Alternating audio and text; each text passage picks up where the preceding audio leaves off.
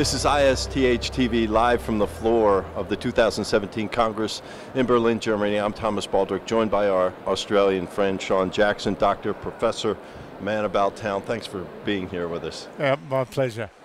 So, talking about life and death of platelets, let's break this down. This is a topic that you've been working on for a while, and you feel like you really have a good handle on it.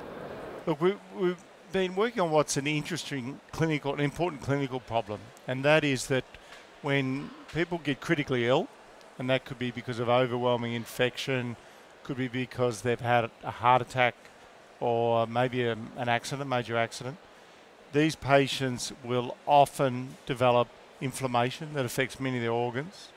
And interestingly, they also develop thrombosis throughout multiple organs. And the lung is particularly affected, and it's often lung failure which leads to the death of these people. So it's a huge problem. And none of the existing therapies that we use to prevent these blood clots, they work. So we've been trying to understand why those clots develop, not only in the lung but in other organs. And we've identified a really unexpected clotting mechanism which actually starts in the gut.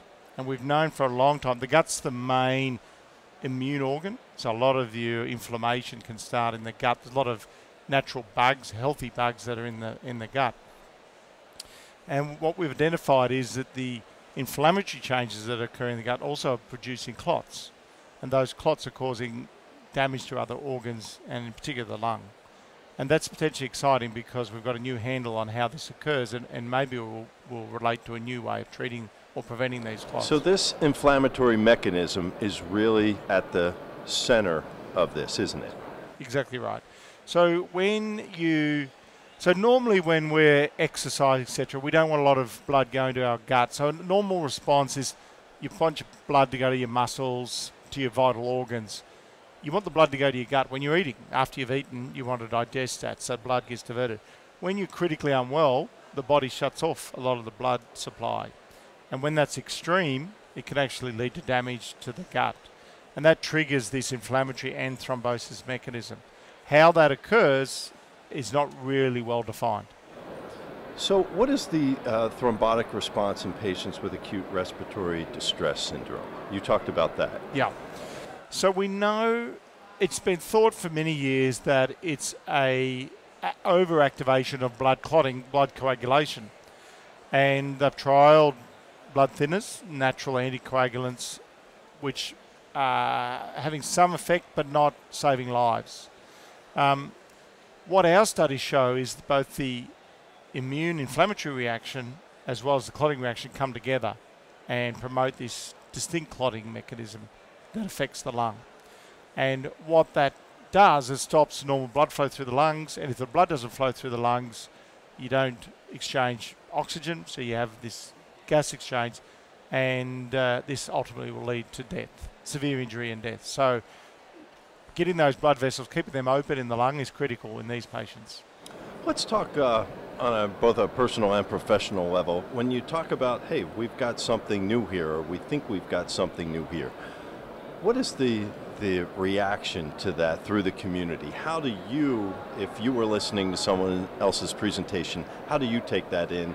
And I ask you that because you're saying that yourself as a presenter.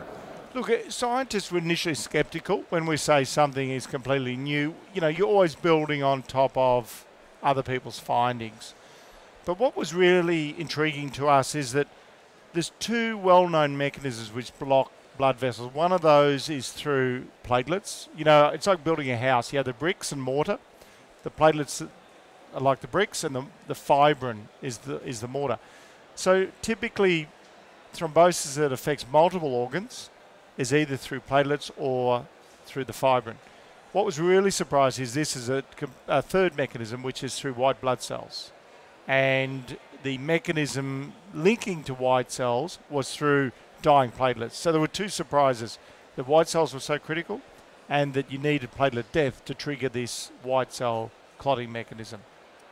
Shaun, thank you. Appreciate it. Congratulations on your efforts and your presentation today. Fantastic. Thank you. We'll be nice to you. You want us to be nice to us 2019 in Melbourne.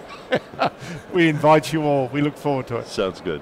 You're watching ISTH TV live from the floor of the 2017 Congress in Berlin. Thanks.